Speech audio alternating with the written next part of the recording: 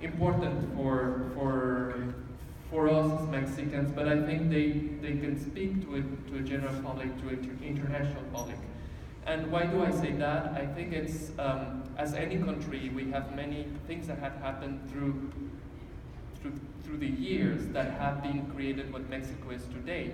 And for example, when you see different parts of the movie, like for example the story of the Chinese who were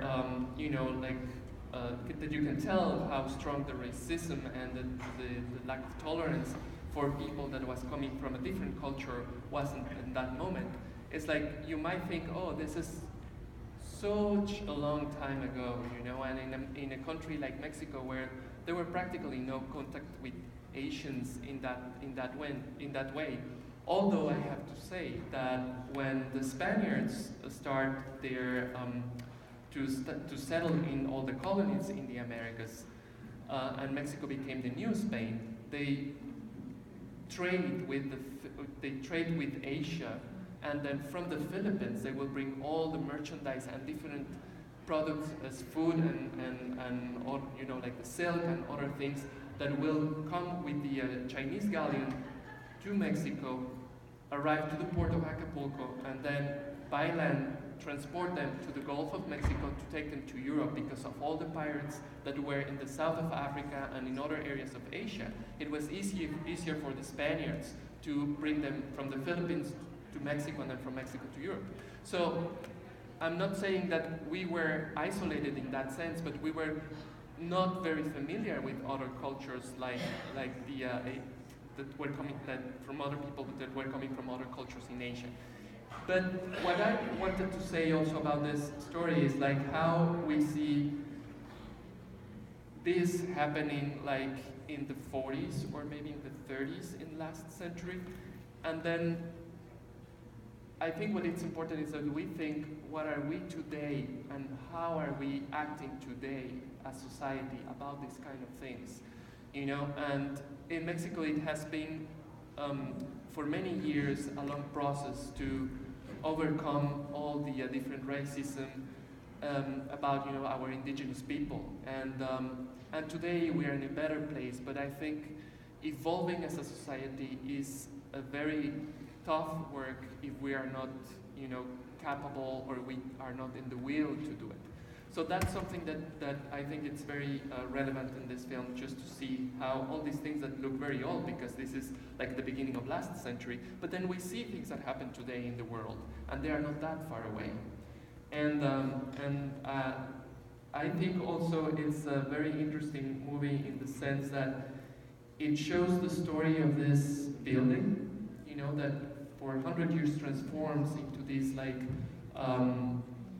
mansion where a wealthy family lived, and then it went through all these different episodes or all these different moments of history, and then you can see how the mansion practically transforms from this wealthy house to like this place where children living on the streets were just trying to live in. And this is another thing that is very relevant, is Mexico City, after the earthquake in 1985, all these neighborhoods close to downtown, this neighborhood, for example, is Colonia Juarez, and this neighborhood close to downtown was one of the neighborhoods people tried to avoid right away after the earthquake. So that made that those areas were very depressed economically, and that most of the houses were abandoned because they were destroyed or semi-destroyed. So it's interesting how the directors the filmmakers that participate in this film, how they try to show in one story, how they put together in one story, the story of this building, all these different stories. And I don't know, Irene. I was actually going to ask you, as yet another foreigner going to Mexico, what was how much of this did you know, and what kind of preparation did you do before you actually got on set? Well, it's true, I was surprised they would ask a French actress to come in, and then they told me about how the French influence was kind of strong at this moment. Of course, when when my story starts, I'm coming from France, and in France, it's just after the Second World War. So it's just getting out of a war and going back to her country, and suddenly all the social codes have changed and all the powers have changed. So the story was really about this bourgeois woman, this woman from the high society. Suddenly there is no high or low society anymore, we don't exactly know, but there are some people that became rich, like this this character that she's suddenly attracted to, or maybe she feels attracted to. Is it a dream? Is it not a dream? Here we can see also this, because we had the script, the idea that this woman was now going to have an affair, or like with this man who was her servant, yeah, and now he's buying the house. And so you can see the social dynamics have changed, right? But the director said, well, why don't we just make this a dream? Why maybe just, maybe it's a fantasy. Maybe nothing has happened. Maybe this is something that she wishes for. And I think that was a very good take on it, because it's a good take on history. History is full of wishful thinking, of fantasy, and we don't know always what's real or not. And no, that's it. Well, you know, it's interesting because there's a term that I think was first penned in Mexican films, magical realism. Yes. And this is kind of that very concept. Let me see. What was your greatest memory of working on this and being in Mexico? You talked earlier before the Yes, film about the film industry there. Yes. What was your actually being on set and working on the film? Well, you see, I was very moved by their energy. I thought they had a great, it was the studios, we shot in studios, and these studios had been abandoned for quite a while, because Mexican cinema had been a little bit forgotten, and now it was taking a new energy. And every day on set, a lot of directors would come in and say, hey, hi, I just come to visit. I thought, oh, that's really nice. It's really a friendly set where people come in with their families, hi, you know, and it's this great director who just directed this or that. And my partner, Dagoberto Gama, he's a wonderful actor. The guy was immediately very impressed by him, and I thought, wow, this is a real honor to be performing with him. One of the difficulties was to learn Spanish. Even though I could have a French accent, I don't speak Spanish, and I had to learn all these lines and make it like it was natural, and that took me quite a while. Did you do that phonetically? Or did you actually translate it in your head? Yeah, of course, you translate it, you try to use the word in different contexts, you try to make it your own. I had a person to help me, and I worked hard. I was just coming from Japan, actually. I had just done a play in Japan, and it was really fun to come from Japan to Mexico. It was like, whoa, the extreme. And it was, at the beginning I thought, oh, this is Mexico.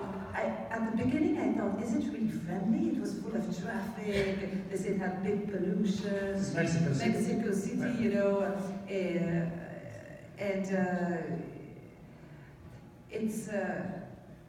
it was big tension. And then when you get to stay in Mexico, you see how warm the people are, how full of energy, and that makes the city wonderful and full. And I really loved it.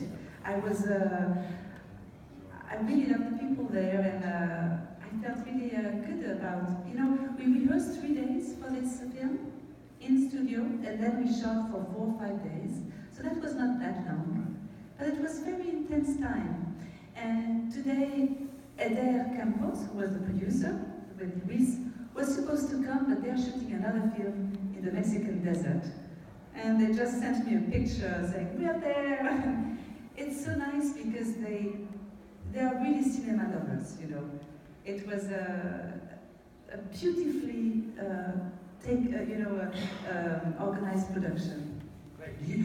Gustavo, do you have any idea about this film in Mexico? Has it been released? Is it going to be released? Or do you know anything about the film itself? I know. Do you? Yes. Okay. Yes, because I spoke to Eder. I said, oh, well, since you're not going to come, you have to tell me, you have to fill me in with all the information.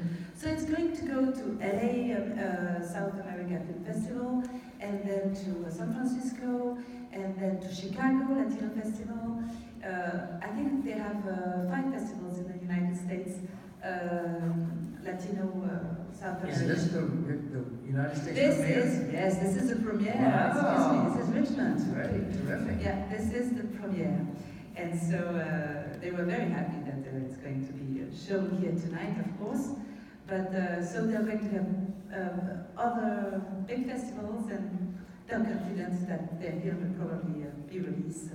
Terrific. So hopefully people will be able to see it that didn't see it tonight. Yes, well, of course. Yeah. Well, let me switch gears a little bit and ask you a little bit about, because hopefully, and I did make... Gary, actually, Oh, we've yeah? got limited time. Why don't we take a couple questions from the audience? Oh, Okay, well, let me just, before I forget, speaking of music, I said that before we came in, but if you go to the Hof to hear Irene and her brother Francis, Francis perform, tonight. just tell them you're at the movie and you will be getting in free. And if you don't know where the Hofheimer is, it's on Broad Street, right up Boulevard, where the Peter Chang is now. It's in that same building. So Oh yeah, please know yeah. that. And Heather has heard her, said she's amazing and fantastic. So do make the effort. Do we have questions from the audience? We'll take a couple of minutes. Just It was When she supposed to be leaves. at When she gets there. Yeah, so we just it's not have going to to start before she leaves here. Yes, Yes, right. They actually have a warm-up band already working, and so they're going to just keep we are all banding ready to until go. she gets there. Jerry, you have a young lady right in front. Hey, how are you? Hi. My name is Cinema from Mexico City. I'm studying VCU Cinema. I came here to Richmond because I'm from Mexico City, like all my life I lived there. And I knew that there was not going to be a future for me there if I wanted to do cinema. So hearing you speaking about these things, it's a shock for me. It's like, what? Stay close. Your mic's breaking up a little bit. Keep it nice and close. Speak up. I'm sorry. I was so shocked to hear that like there's actually young directors working on these things. You were shocked? To hear that there are So young many directors. working In on Mexico? these things. Oh Yeah, yeah, in amazing. Mexico. Yeah. You know. So, yeah. what, do you have a question? No. I'm just making a comment, and I just wanna comment on this because if you are not familiar with Mexico, just keep in mind that this is Mexico City exclusively. Don't ever think that the rest of Mexico is like this. And I just wanted to say that I am so excited to see this movie. I have more things to say, but whatever. Great. It's a particular film because you have 8 directors and 8 kind of stories. So of course you may enjoy one story more than another or something like that. You may travel in this film about it. But I find the collection is really interesting. Right. One more question? Yeah, we have a gentleman right back here. Just scream it out. Be faster. Yes. Now one screen. I love the film very much. Thank It's a you. really interesting concept for a film, and your performance was wonderful. Oh, thank you. Yeah. But I was just saying, I'm interested in this 8-director, 1 film thing, Right. and I'm wondering if there was an Uber director in a sense No. who sort of said that we have to have these things consistent, because it didn't feel like 8 directors to me. Yes, yeah. And I think this is the talent of the producers because this is really a production film in a way. So I told you about these 2 producers that are working together at Machete Film, and they had trained as directors themselves. And they decided to be producers because they realized that in their film school, no one wanted to be a producer. They all wanted to be directors. And I thought, well, we need to have some producers to get these films made. So they started doing it, and then everybody wanted them to be their producers because they're so good. And they had this idea, okay, let's gather all these directors, one that was kind of famous, like Ernesto Contreras, who did Our Story, and the others that are younger directors, to create also a good light for them. And they were the one to overlook the writing of all the stories. The directors had to come in and direct, but they could change the writing, but you know, it was not their initial idea. And they came also with the casting most of the time. They were the one to call me and and to organize. And then they were the one to choose a great composer, a Polish composer for the music, Jacek, who won an Oscar actually, was a very talented. So they were the one to overlook these producers of the story. So, And they told me, most of the time people don't realize it's 8 directors, which they find is a success, right? Which goes to show how important producers are to me. Right. It's really important, yeah. Right. Well, we do have to wrap up because we have another screening, so I wanted to ask you about the affair, but I guess we'll have to do that later. Okay. Thank you so much. Yeah, but I look forward to hearing you, to coming, I look forward to see you maybe at the Hof Yes, place, come to if the you Hof. want to come listen to some songs, and then there is, I think, a bar, and you can Oh, yes. hang Oh, there yes. a little Party bit. time. That's good to have a party time. One quick announcement on the app. They are still working to fix it right now. You can't vote for it. Well, you can for this because this was by itself, but if you vote for your favorite film, they're only by blocks, but they're working to fix that. And when they get that fixed, they're going to send a blast out to everyone on their phone so you can vote then if there's something you've seen besides this that you want to vote for. Thank you for coming. We do need to clear the theater because we have another screen starting. Thank you very much.